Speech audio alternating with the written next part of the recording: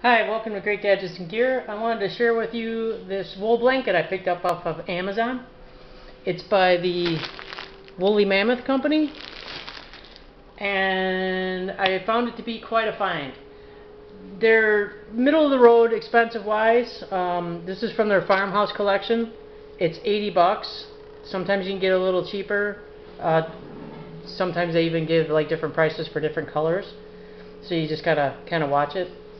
They do have 7 colors. This is tan and cream. They have black and cream, gray and yellow, navy and cream, red, black and cream, red, navy and cream, and teal and cream. Apparently cream's a hot color in the farmhouse. It's a throw blanket size, a good size though. It's 66 by 90 and it weighs 4 pounds, so it's got some heft to it. It's 80% virgin merino wool, and it's got some acrylic added to the warp and the welt. It's woven using a twill weave, so it's full of loft and softness. It's got a brushed finish, and it's got some really nice edging. It's double stitched. So let's take a look at it. Open her up here. Okay. So the first thing you'll see is you get this nice little card from the company.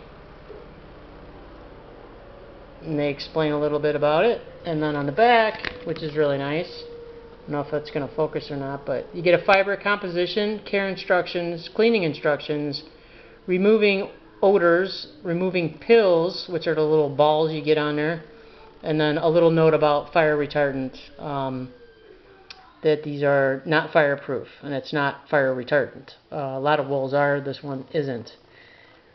Do not wash this thing. This is dry clean only.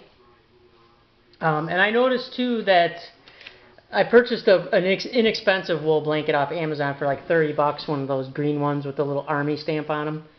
I don't think it's army issue, especially at that price. But it was one you could throw in the washer, and I hated it. It was itchy. First time I washed it, it had those little pills or the little balls all over it. I mean, just, you'd have to, there's no shaving that thing. It was just covered in them. You know, I tend to think too that the dry clean only ones hold up a little bit better. Just my opinion.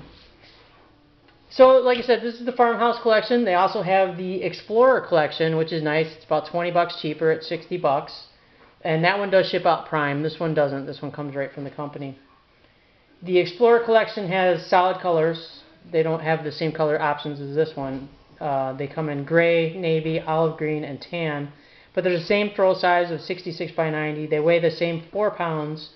And they're promoting them for camping, cabin use, outside, picnics, stuff like that.